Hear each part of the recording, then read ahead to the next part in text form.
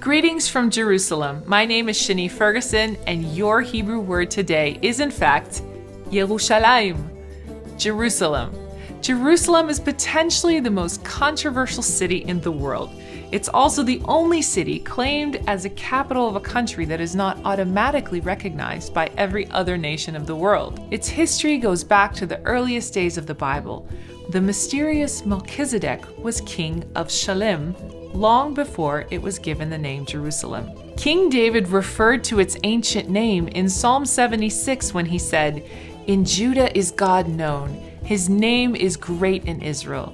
In Shalem also is his tabernacle, and his dwelling place in Zion." Mount Zion, of course, is in Jerusalem. The Yeru in Yerushalayim is believed to be in reference to God seeing, in the same way that God refers to himself as Adonai Yireh, or Jehovah Jireh, as you've probably heard it pronounced. Shalem means whole, and it is also where the word shalom comes from, the famous word that means peace. If you're curious as to why a city whose name carries the destiny of being whole and full of peace is in constant turmoil with discussions of dividing it, consider that Jerusalem is likely God's favorite place on earth. In Psalm 87:2, God declares his love of Jerusalem above all other cities in Israel. When it comes to building a temple in his honor, he chose Jerusalem.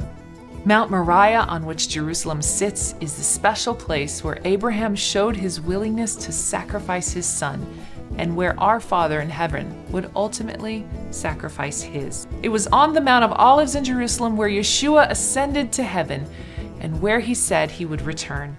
So it is no accident that that which is special to God will certainly attract the attention of his enemies, who will fight hard to keep the name of the God of Israel from being worshipped there. Though Jerusalem is only called Yerushalayim 4 times in the Bible and over 600 times Yerushalim, today the city is only referred to as Yerushalayim. Interestingly enough, the ayin at the end of the word is indicative of a pair, like michnasayim, pants, enayim, eyes, yadayim, hands. Though no one has a solid answer as to why this is, some scholars argue it's simply a form taken when it was translated.